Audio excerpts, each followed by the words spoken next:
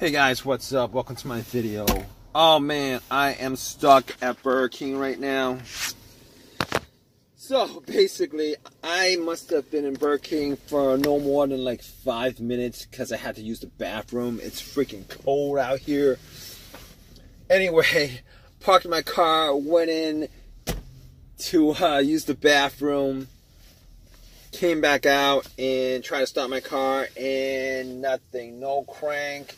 I am hearing nothing right now. Well, hearing my radio, hearing my blower motor, I'm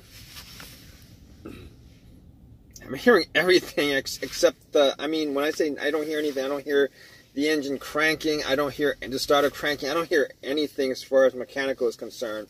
I mean, I do hear a click, but everything else works on this car. And my radio was blasting pretty loud. Well, not blasting really loud, but I mean, as far as power, I'm not at a loss for power right now. I don't think, except that my car is not starting. Oh man. So I'm like, okay, I gotta get places, but this is the situation I'm at right now. I gotta get places. So I'm like, okay, let me just do a little something right now. Like, not right now, but this happened like about 45 minutes ago. I'm like, let me just go out and check the lights. Hopefully it's just battery related or something like that. Anyway, turn on my high beams, went out, and it was pretty bright.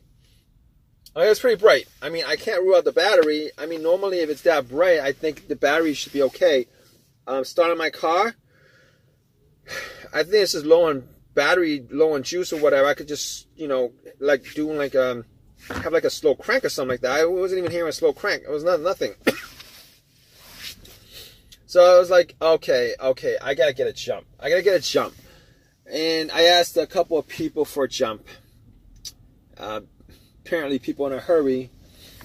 Burger King's not the best place to ask somebody for a jump. So I had to tell somebody that I'd give them like $10 or whatever if they helped me jump my car. So the guy was okay with it. I put some cables on it, try to crank it up. Nothing, no crank, nothing. So I was like, okay, how about we just leave it there for 3 minutes? Cranked it up, nothing. All right, so at that point I was like, okay, nothing. But the guy didn't take the $10, so it didn't cost me anything for that. But it's costing me money now because time is money, and I got places to go. Oh man! So I'm like, okay, it's probably not the battery. I think I can rule that out. I think I can probably rule out the battery issue. That's the battery. Next thought I went to was maybe it's the alternator. Maybe my alternator shot. So and then I realized, like, what are the chances that my car wasn't running? Because my car wasn't running. I didn't leave my car running. I did not leave my car running when I went to McDonald's. So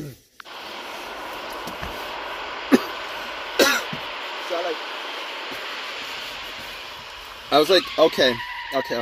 Here's the situation here. All right, the car wasn't running, and basically when the guy put the cables to the alternator, if it was the alternator that was the issue, the car would have just cranked up without a problem. And once he took the cables off, the car would have died out. Then I would know for a fact that it was the alternator. That's not the case. All right, it didn't start up at all, nothing. So I was thinking possibly it's not the alternator. Probably not the alternator. I'm like 99% sure it's not the alternator. 99% sure it's not the battery, not the alternator. So came back to my car and was thinking, call AAA at that point. I was thinking, okay, let me go back out and look under the hood, see what I could spot. So I took out my flashlight. It's a lit parking lot, but I took out my flashlight, checked it, and I noticed that the terminals were, I wouldn't say they were rusty, I would say they were corroded. I'd say they were corroded. I didn't have anything cleaned up, so what I did was I went to Burger King. I got a couple Whoppers, and I got some soda, like Coke, and I poured it on the terminal. You know that trick, there's a trick, you can pour it on the terminals to clean it up. Wiped it off with some paper towel, and it looked pretty clean. It fizzled up, it looked pretty clean. And at that point, I was thinking, it's clean enough for it to start. So went back to my car, cranked it, nothing. Nothing happened. So at that point I was thinking, okay, not the battery, not the terminals. Went back out, check out the ground wire, see if the ground wire to the negative to the frame was I took a flashlight, checked that out.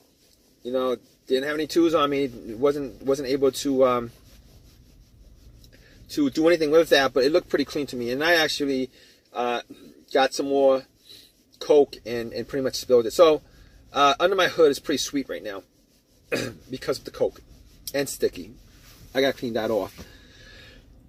So didn't work, nothing. So I was thinking to myself, okay, so it's not the battery, I don't think it's the terminals, any of that stuff. What could it be? What could it possibly be? So it's kind of cold out. Came back to my car because I didn't want to wait out there thinking. Came back to my car. Googled a couple of things. YouTubed a couple of things. So I was like, okay, maybe I'll check the fuse box. Went back out, popped the fuse box, looked at the fuse box, and checked out the relay. I found the starter relay, the relay to the starter. So I'm looking at the other relays, and I found out that there's another relay that was similar to the starter relay. Same wattage or whatever, same number. So I popped that out and swapped it, try to turn the car on, and nothing. I did hear a click, but nothing. Now, I can't say that 100% it wasn't the relay, because, what are the chances if I took one relay out, replaced it with another relay? What if that other relay, I think the other relay was, I don't know what it was for, but whatever an important relay where I kind of try to fix one issue, but it got to the point where, the other relay kept it from starting. Do you guys know what I mean? So I thought to myself, okay, fine. I'm pretty sure it's not the relay, but I can't be 100% sure it's not the relay, except for the fact that I do hear a click. And from previous experience, if there's a click, normally that's the solenoid, the solenoid clicking to the starter motor, or the relay clicking. All right. Normally the relay relays electricity from the battery to the starter. I mean, I still can't be 100% sure without actually getting a brand new relay and putting it in and testing it. But I don't think it's the relay at that point. So, it was pretty cold out. It was like 32 degrees. So I went back to my car, thought about some more, maybe, and I was thinking maybe it was the fuses. I was hoping, crossing my fingers, that it was something real simple that I could probably Uber to like an AutoZone, pick up a couple of fuses, pop it in. I was looking at the fuses. The fuses looked good, nothing at all, no problems. It didn't look like there was any issues. So I didn't think it was the fuses. But here's the thing. The couple of times that I've had issues with my fuses where it caused my car not to start, I've had twice, two times where my car didn't start because of fuses. One time was, it was the main fuse that popped to my car. It was a previous car that I had. It was the main fuse that popped. I was getting no electricity at all throughout the car. It was the main fuse that connected the battery to the fuse box. I was getting nothing, so nothing worked. Swapped out that, and everything worked without any problem. But that's not the issue that I'm having here, considering I am getting electricity everywhere. I mean, my remote works, my alarm works, everything works except the car doesn't turn on. So that's not the problem here. The other case that I had with a fuse issue was the fuse that was causing the issue was the fuel pump, where I would be able to crank it up, everything works, I was able to crank it up, but you know, the car would not turn over. Wouldn't turn over. All right. Unfortunately, that's not the problem here. I'm saying unfortunately because I wish that was the issue. Because if that was the issue, I would just swap out fuses. I mean, I just thought about that. If there was a fuse issue, I could just swap out a fuse from like something like window wipers and swapped it out for and then just start up. But that's not the issue here because it doesn't actually crank at all. Everything works, it just doesn't crank. So I'm in my car. I'm thinking to myself, it clicks, it clicks. Every time I try to turn on, it clicks. So I'm thinking to myself, if it clicks and every time I turn on, it clicks, I'm going to say that it's got to be the starter at this point. That's what I'm thinking. I mean, I could test it out. You know, I could like pop the star relay out and actually put a wire. I do have a wire here somewhere. I mean, I could cut a wire and then just connect it and see if this is a star. But I watched a YouTube video a while ago, and I could watch YouTube, but I'd have to know where the negative and positive on that board is for that relay. And I didn't want to do it because I didn't want to actually short out anything. I mean, if I shorted something out, I would have to replace the whole entire box, which would be like an absolute bigger pain now that I'm having this issue, and then that would be just an absolute horrible. That would be a nightmare actually if that was the case. But didn't end up doing that. Now I could use like I could bump the starter. I mean, I do have a crowbar that's long enough to bump it, but I didn't end up doing that either because I'd have to take the cover off and all that crap. I didn't end up doing that. So I was like, all right, might as well call up AAA. Here's the thing. Here's why I didn't think it was the starter that was the issue. I didn't think it was the starter that was the issue because I changed that starter out a while ago. Well, not a while ago. I changed that starter out like maybe like a year and a half ago. I changed that starter. Well, it wasn't a while ago. I changed it out a year and a half ago. And during that period, I probably put in maybe like, I don't know, like 20,000 miles on this car. Putting like 20,000 miles on this car. I don't think, I mean, I'm hoping that's not the starter because I was hoping the starter would last me well over 100,000 miles. All right, so I'm hoping that's not the starter.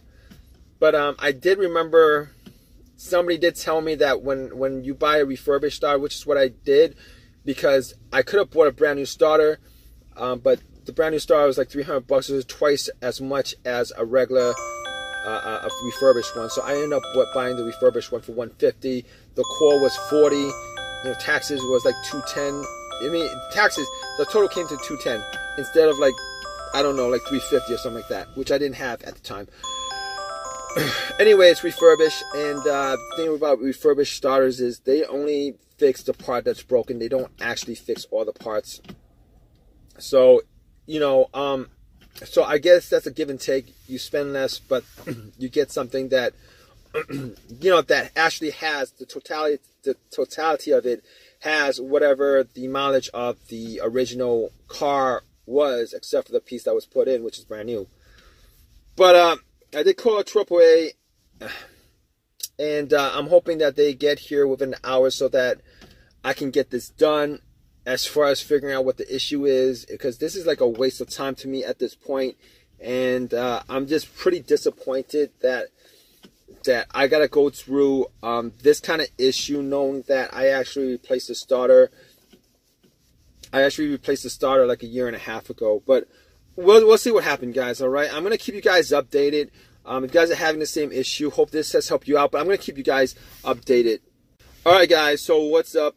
And this is all right. It took AAA 2 hours to get to my car, and essentially got it towed to my house. I checked out all the fuses. All the fuses were good. I checked out the relay. I actually bought a new relay from AutoZone, popped it in, nothing. So it's not the relay, it's not the relay, it's not the fuses. All right, so at that point, I was pretty sure that it was the starter that was the problem. So, you know, I ended up trying to fixing it myself. Got to where the starter was, and I tested the starter by connecting a line, a cable from the positive of the battery to the solenoid terminal. I tried to pop it. There was a spark, but nothing. There was nothing there was no turning. It wasn't turning, anything like that. I didn't hear a noise. So I was pretty sure at that point that it wasn't the starter that was the issue, which really sucks. But it is what it is.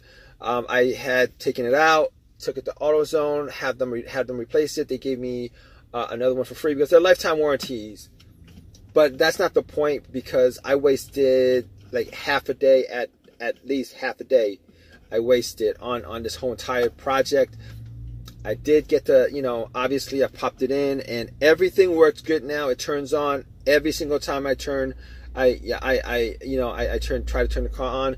It works 100% now. So it turned out that it was the starter, and man, what a hassle. But thanks for listening, guys. If you guys want to give me a thumbs up, please give me a thumbs up. Please subscribe, and any comments at all, please leave your comments. And I hope this has helped you guys out. If you guys are in the same situation, I need to figure out what the situation is with your car. All right, guys, take care.